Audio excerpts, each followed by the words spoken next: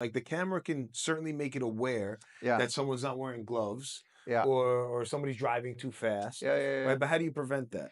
So you got a couple of options depending upon the level of sophistication and the pathway that you want to take. And this oftentimes comes down to the customer standpoint. Mm. And the company can talk much better about it than I Yeah, can. yeah. But from a couple of high level aspects of it, if you wanted to put an automated notification over the speakers inside of the place that just shut it down, you can have something that shouts out that individual and calls them out directly. You can have something that tosses out a push notification to the mobile device of the floor supervisor to where he stops them.